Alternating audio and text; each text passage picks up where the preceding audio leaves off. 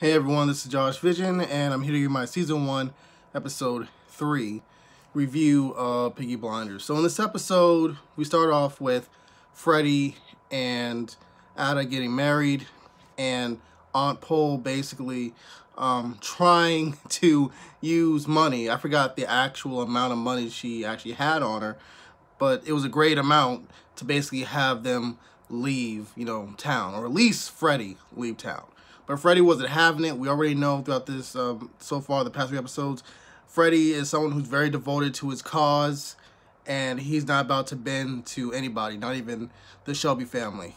So when Thomas Shelby finds out about this, he kind of finds out about this in a very interesting way.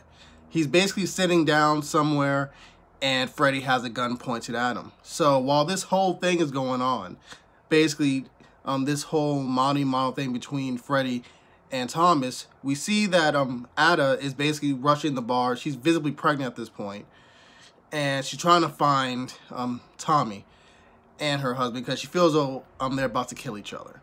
So she sort of reveals a little bit of information to Grace. As we know, Grace is basically like a double agent as she's working for Chief Inspector Campbell, but you could tell, obviously, especially from last episode, that she's starting to gain a lot of feelings for Tommy. So let's get back to Tommy and Freddie. So basically, Tommy's able to kick the gun out of Freddie's hand and basically have him at gunpoint. So he says the only reason why Freddie wants to marry his sister is basically for all the power and prestige and ammunition that will come, with the being aligned and married into the Shelby name. Especially when it comes to his glorious revolution, his communist ideals, and all that stuff. Basically the same thing he was saying in the previous episode. And Freddie's like, come on, man. That's absolute bull, man. You can't believe that. You know that I always liked your sister since she was 9 and I was 12. And that he actually does love her. And that there's nothing that, Tommy can do about it. And if he wants to do anything about it, he has to kill him right then and there.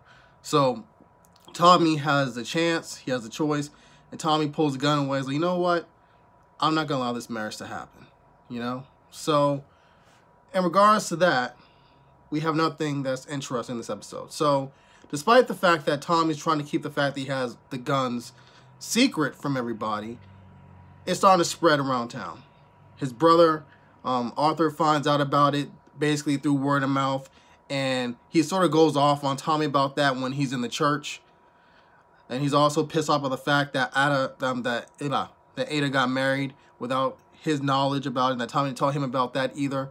And Tommy was saying, listen, man, I'm sorry about Ada, and I'm also sorry about the guns. But, you, out of everybody, have really been dealing with the ramifications of the war really badly. So I wanted to basically get that off your plate. You have so many stuff already on your plate. So to make it up to him, he basically gives him a bar at which he can own, essentially. Because that's the one thing that Arthur said he wanted to do after the war was buy his own pub. So that's what makes Arthur happy again. So besides that, Tommy gets blackmailed by one of the sergeant police officers under Chief Campbell. And basically, he gives Tommy an ultimatum.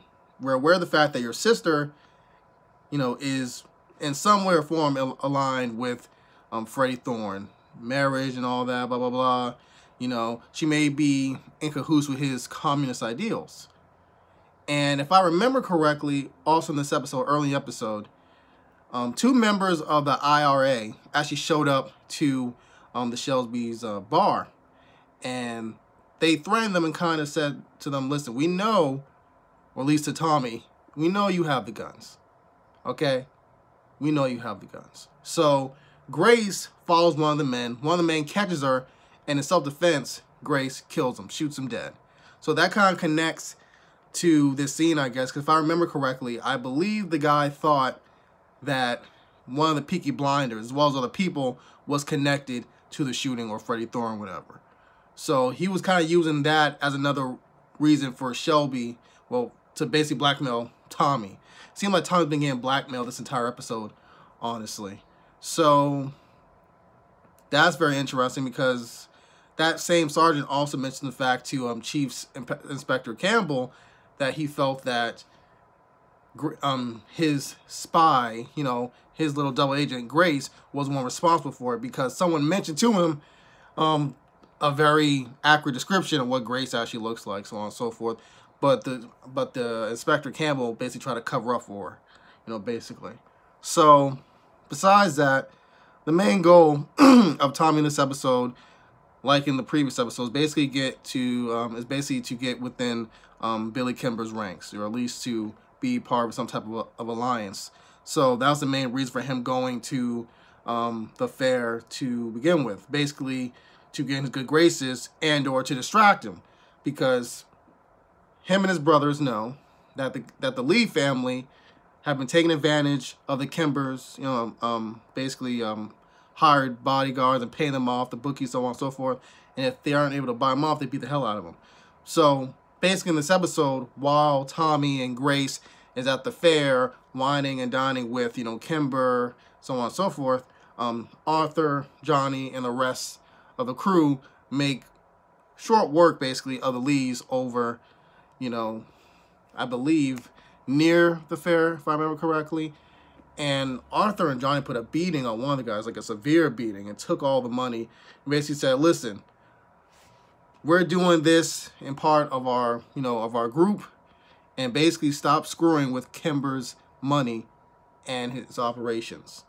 So that was basically the end of that little storyline over there. To the end of the episode, we have Tommy, you know, basically offering up Grace as a prostitute to Kimber. And the reason why he did that, because Kimber said, listen, if you offer her up to me, then I will definitely let you into the fold and form this alliance. So Tommy lets him do it. But near the end of the episode, this is very important, he eventually comes back and makes up some ridiculous lie that she had the clap, aka syphilis. So Kimber, obviously, once he hears that, he's like, oh, never mind, dude. You know what? You can have her. Well, we're good, though. Okay? Thank you for telling me. You know, you're definitely trustworthy. So we end the episode with Grace being pissed off at the fact that he even offered her, up in the first place as a whore, but also really thankful and kind of curious why he came back in the first place. And then we see him sort of staring off in the distance as he drives off, you know, with Grace looking at him. So yeah, that's basically, you know, the gist of the episode, you guys. I really like this episode. I'll give this episode like a 8.5 out of 10. Write your comments down below in the comment section, especially if I missed anything of great importance in this episode. If I did, I'm sorry. And yeah, thank you guys for watching. Adios.